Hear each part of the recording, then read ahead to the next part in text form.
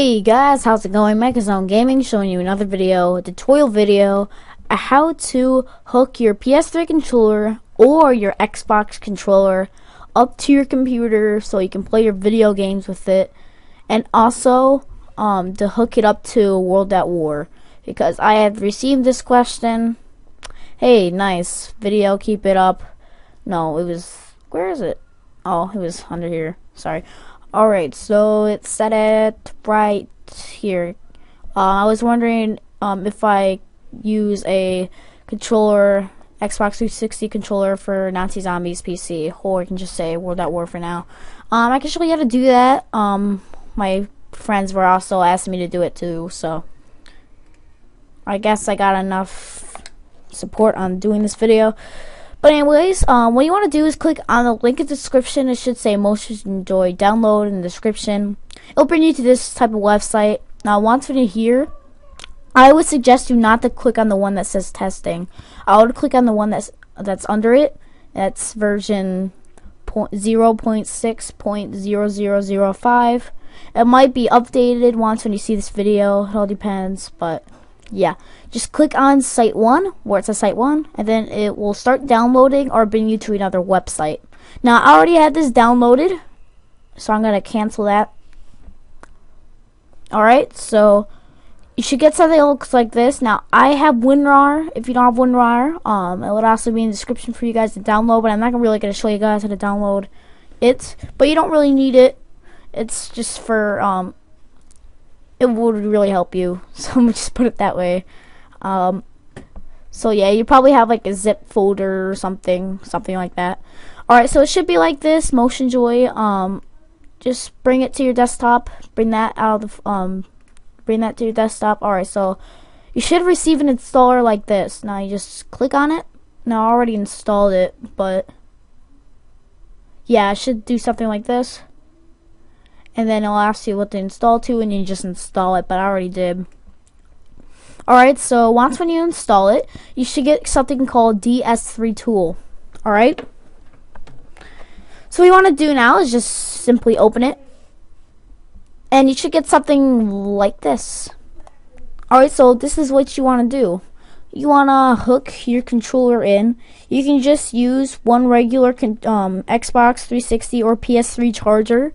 Anything would work. You just plug it into your computer to a USB slot and then hook it up to your controller. Now, when you first start this out, like not what a lot of people show is that it wouldn't be it wouldn't show up and it wouldn't work. And now here's the problem why. It's not installed correctly.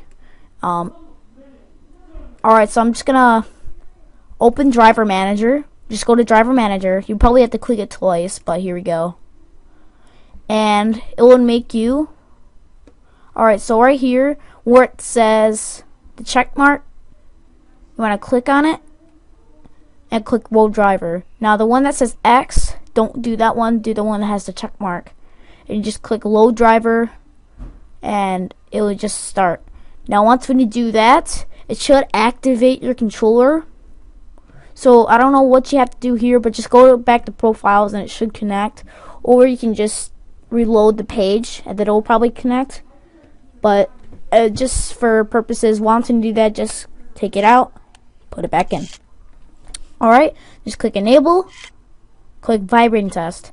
Now if it doesn't vibrate, that means there's a problem. And guys, there's a mini cheat code to this. If you press vibrating test and X is out, the vibrating will keep going.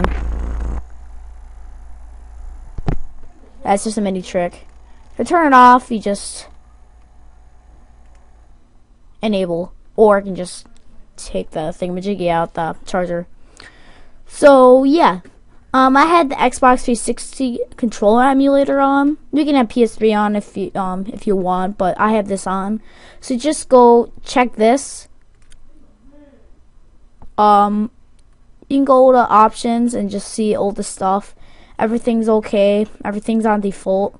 Just if it's not on default, just click default and do save changes. But obviously, it's okay. Alright, so once you do this, enable vibrating test. If it doesn't vibrate, something's wrong. And it should have that charger thing there. And when you look at your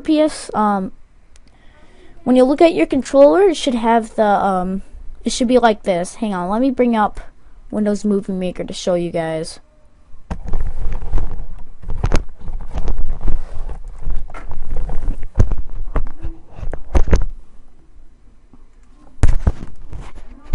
Alright, yeah, I know. I just got a haircut today. But, anyways, it should, oh my god. Oh. You guys like this? Oh my god. Wow. Oh, got it? Alright, the lights should look like that. Just going back and forth like that, if it worked correctly. So anyways, if you guys don't like seeing my face, well, there you go. So after that, what you want to do, alright, so this is how you connect it to your World at War. Now, I'm going to have this code. You guys can just copy paste in. I'm going to show you how to copy paste because you can't go like that and go paste. You have to do Control V. But anyways, here, let me find the file. Alright, so when you look in the description, it says probably like World at War code to connect it or something like that. It will be in the description for you guys, so just check that out. And what you want to do is type in this code, exec space default. I forgot what that's called. Alright, just forget about it. Controller .cfg. Just type that in. It will be in the description again. So what you want to do is just, alright, pretend this is description. Just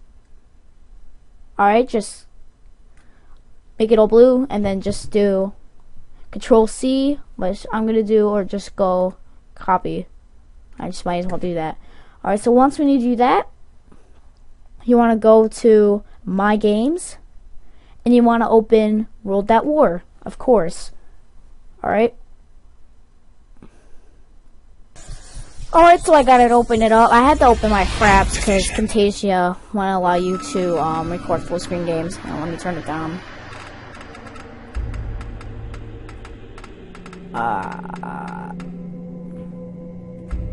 Whoop, whoop. Turn that down. Actually, put that all the way up. Sorry, guys. Didn't set this all up yet. Alright, so what you want to do is go to Game Options and go to Enable Console.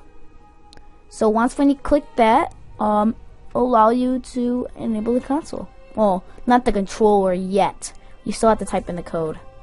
Alright, so once you do that, right by your escape key on your computer, it'll be on the corner of the keyboard. It should say ESC. Right under that, there should be a squiggly line and some type of dash under it. So just click Shift and click that. No, you don't have to click Shift. Never mind. No. Just click the squiggly line and it'll just open up. Now, if you follow my directions, all you have to do is click Control on your computer and then click the V button. And that'll copy it right in. Now after you do that, if it's exactly like this, you want to click the enter button. Alright, after you do that, you just enabled your console.